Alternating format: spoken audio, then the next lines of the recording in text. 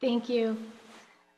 I'm absolutely delighted to be here today. I'm sorry that I'm not in person, but I hope you all are having fun and learning a ton. Today, I'm going to talk about gastrointestinal concerns in HSD and EDS, and I'm going to make the case that many of these may actually be neuroimmune access disorders.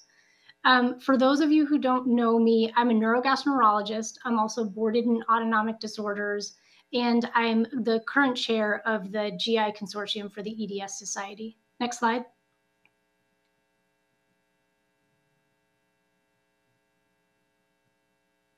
These are my disclosures. Next slide. So I'm going to start today by defining the neuroimmune axis. And so really what I want to encourage everybody to do is to think beyond the silos of medical specialties, right? So I know a lot of you have seen different specialists. They don't want to make the connections between clearly a connective tissue disorder, which is really a complex medical problem that affects all body systems. We need to do better. Next slide. So some of the key concepts that I want you to take away if you take away nothing else from my talk today. The first, the nervous, immune, and endocrine systems play integral roles in maintaining physiological homeostasis. And within tissues, neurons and immune cells are in close physical proximity. This is actually a new concept, even though it's actually been known for quite some time, but it's almost like newly discovered. The reason I bring this up is that connective tissues define these interactions. And so we have to be thinking about this when we're thinking about disorders that impact connective tissue. The last is that there is bidirectional communication between neurons and immune cells. And again, connective tissue is defining these interactions. Next slide. So here's the neuroanatomy of the gastrointestinal tract. And so the autonomic nervous system innervates the entire gastrointestinal system, including the gastrointestinal tract. The gastrointestinal tract has its own branch of the autonomic nervous system, which is called the enteric nervous system. Next slide. The enteric nervous system controls all sorts of things like motility, secretions, immune reactions, barrier function, absorption of nutrients, absorption of water. All of these things are regulated by the autonomic nervous system directly and also through its sub-branch, the enteric nervous system. What I want to demonstrate on this slide is that the enteric nervous system forms this like mesh-like network along the length of the gastrointestinal tract, extending from the top of the esophagus to the anus.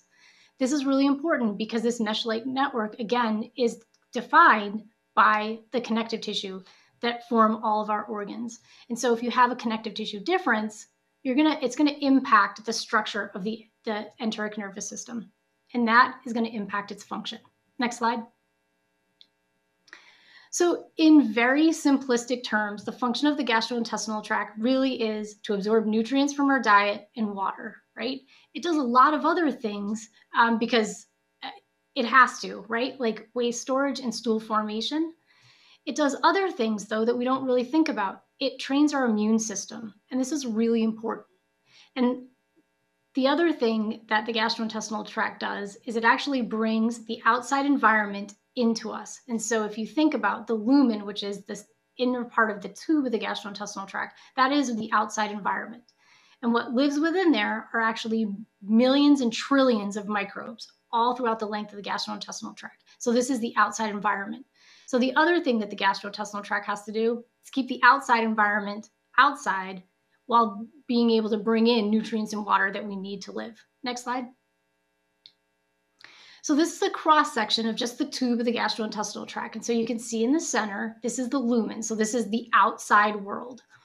You have the mucosal layer, submucosal layer, you have an inner circular layer of muscle and an outer longitudinal layer of muscle. And dispersed throughout this is that mesh-like network of the enteric nervous system that we saw earlier, but also networks of vascular components like capillaries and other blood vessels, lymphatics, and 70% of our immune system is residing within the gastrointestinal tract. So there's a lot going on here, not to mention all the microbes that live within the lumen of our gastrointestinal tract. Next slide. And so this really represents a critical interface of the outside world with the inside world. And so we have a number of protective barriers that help us keep that outside world out. But a lot of it is actually regulated by the functions of our autonomic and enteric nervous system and the integrity of our connective tissue.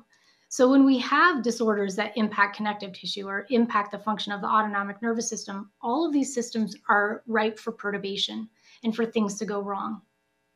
Next slide. So if we start to think about the neuroimmune axis in action, we have to think about all of these components, right? I'm going to give you a few of examples that I hope will help me make my case. Next slide. So this is an example of really important neuroimmune crosstalk. So you can see we have enteric neurons. They're releasing a factor called colony stimulating factor 1. Doesn't really matter, but it signals to muscularis macrophages. These are important immune cells that live within the tissue. These stimulate these macrophages to produce something called bone morphogenic protein 2, which actually signals back to the enteric neurons and regulates motility. So we have a direct evidence that the immune system is modulating motility in us. And so if you have perturbations in either the nervous system or the immune system, you start to have perturbations in function. Next slide. Here's another example. So you have branches of the autonomic nervous system that are directly innervating the tissue of the gastrointestinal tract. And they're signaling to these macrophages again through norepinephrine. The norepinephrine signals to the macrophage to make small molecules called polyamines. And that doesn't really matter, but what the function of those polyamines is really, really important. They actually are important for enteric neuron survival. And this pathway can actually be disrupted during infection, which shuts down the production of norepinephrine and then shuts down the production of these polyamines, which then can lead to enteric neuron death. And so if you think about it, there are a lot of individuals out there who know they had an infection and then they end up with a lot of GI symptoms. We have to be thinking about these pathways because this may actually be a neurodegenerative disorder that has impacted gastrointestinal function. Next slide. Here's another example, our friend the mast cell. We know that mast cell activation syndrome is incredibly common in people who have connective tissue differences and people with autonomic nervous system disorders. The biology is known, right? But the problem is that within the clinical domain, with the exception of a few, including Dr. Maitland, who will speak later, is that this isn't being recognized and treated as it should be because it's contributing to a lot of symptomatology and a lot of pathophysiological changes that are leading to progression of disease.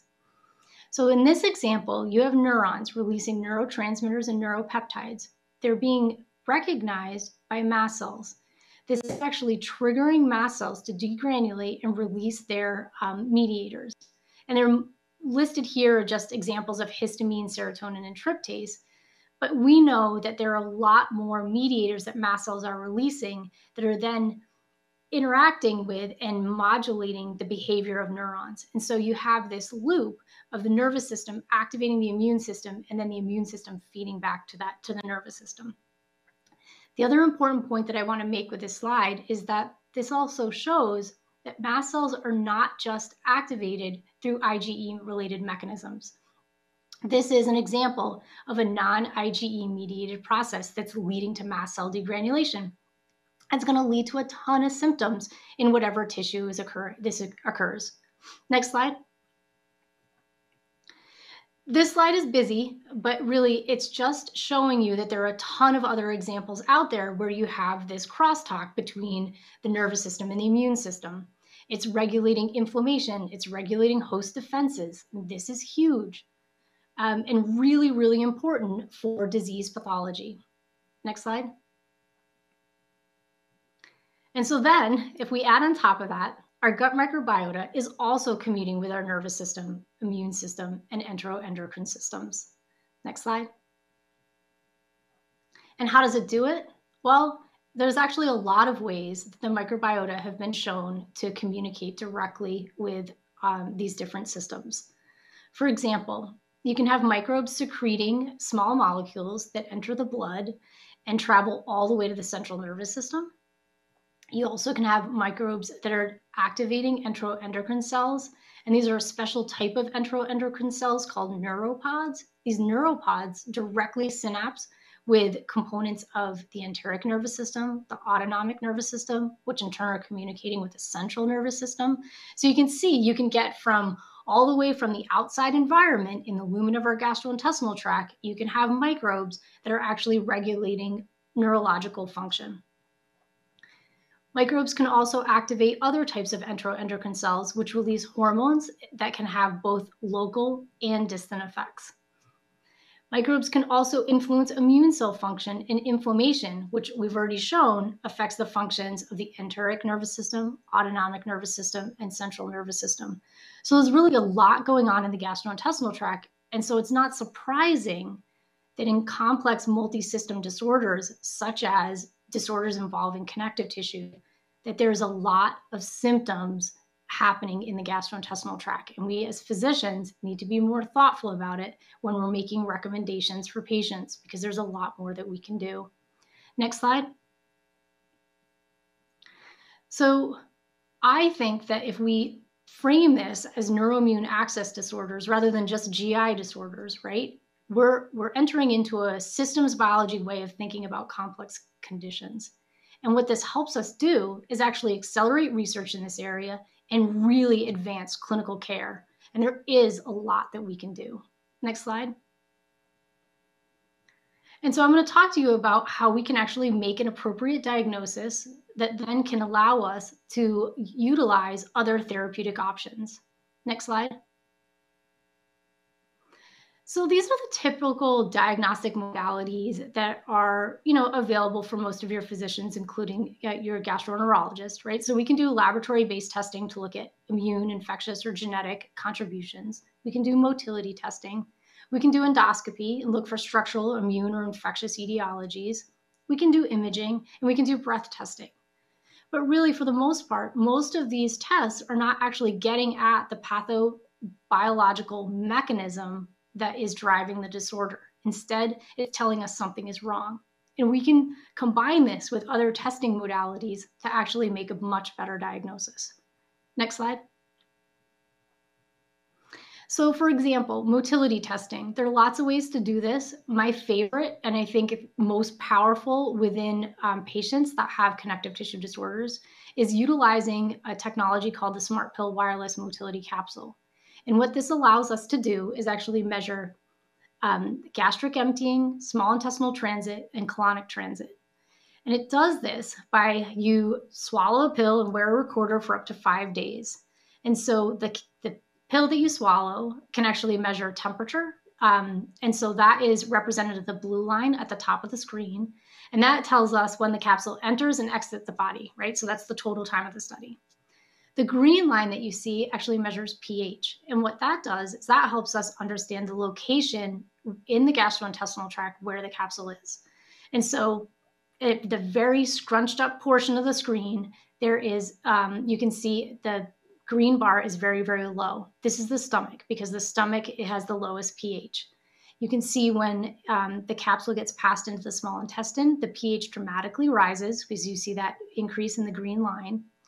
And then you can see that it increases over time until it abruptly drops again when it enters the colon.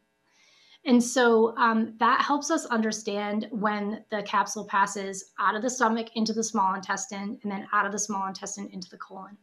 And we can measure time because time is on the x-axis below.